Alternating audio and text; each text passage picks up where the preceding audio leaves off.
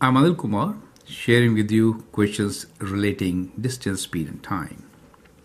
The question here is, Peter drove 500 kilometers from Windsor to Peterborough in 5.5 hours. He drove part of the way at 100 kilometers per hour and rest at 80 kilometers per hour. How far did he drive at each speed? So in this case, we want to find the distance traveled in each speed by Peter when he drove 500 kilometers from Windsor to Peterborough.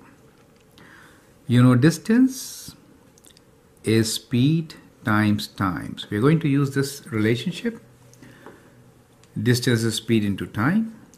At times we make a triangle to remember how it is related, right?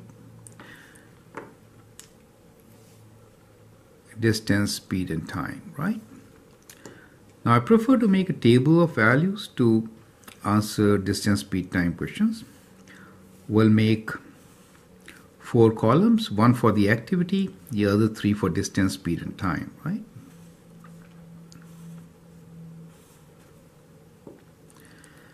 Now here, let's say this is distance, this is speed, this is time. Distance is in kilometers.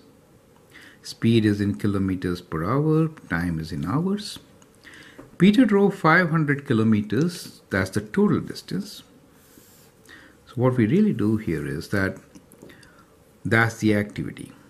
Let me write down like this, activity, right? He drove 500 kilometers. That's the total distance. Total comes in the last column.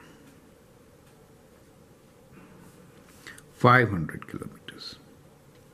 So Peter drove 500 kilometers from Windsor to Peterborough in 5.5 hours. That is total time. Is that okay? He drove part of the way at 100 kilometers per hour. So let's say part 1. Let's say activity 1. Okay. At 100 kilometers per hour. And the rest at 80. The rest is, let's say, part 1 and part 2. At 80 kilometers per hour. How far did he drive at each speed? So we need to find distance driven. Now you could take x and y as distance traveled for at 100 kilometers per hour and distance traveled at 80 kilometers per hour. You could do that. In that case, time will be speed divided by, distance divided by speed, right? Time will be distance divided by speed. So you'll get some fractions. Now, avoid fractions is the strategy. So the strategy here is avoid fractions. That is to say, always use distance as speed into time. So what we'll prefer is to define time as our variable. So let's say x is number of hours at 100 kilometers per hour. You define with let statement, and y is number of hours at 80 kilometers per hour. Correct? If x is the time and speed is 100, distance will be 100x. In this case, 80y. Correct? That gives you 2 equations, right? So the equations for us are 100x plus 80y equal to 500. Let me write, okay, wait, 500. That's one equation. The other one is x plus y equals to 5.5. Now we can isolate one of these variables. We can say x equals to 5.5 minus y. Substitute this here, right? So that's the technique. So we are going to substitute this value of x in this equation.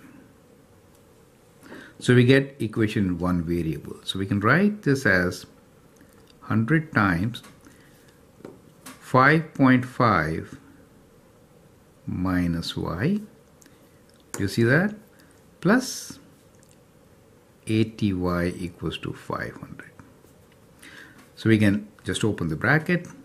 So it becomes 550 minus 100y plus 80y equals to 500. combine these y's, take 500 to the other side. Oh, this is 500, okay. So what we'll do is we'll bring this 500 to the left. We have 550 minus 500 equal to, we'll take these things to the right side. We get 100y minus 80y. That is 50 equals to 20y, or y equals to 50 over 20, which is 5 over 2, right? So we get 5 over 2, which in decimals could be written as 2.5, right? 2.5. So we get y as 2.5. So we'll write this y as 2.5. We can find x now. So x equals to 5.5 minus 2.5, which is 3.0. So this is 3.0. And so the distance will be multiplied by 3, will give us 300. 2.5, that means half is 40. 2 times is 160, which will give us 200. And when you add them up, you get 500. Do you get the idea, right? How to do it? So we can write down the answer. Part 1 of the distance, that means at 100 kilometers per hour, distance was 300 kilometers, and at 80 kilometers per hour, distance traveled was 200 kilometers. Do you see that? So in this particular solution, we avoided fractions by defining time as our variable, correct? But remember, to get distances, you need to ultimately multiply this time with speed to get the distance. Remember that part. I hope that helps. I'm Anil Kumar. You can share my videos and feel free to write suggestions. Thank you and all the best.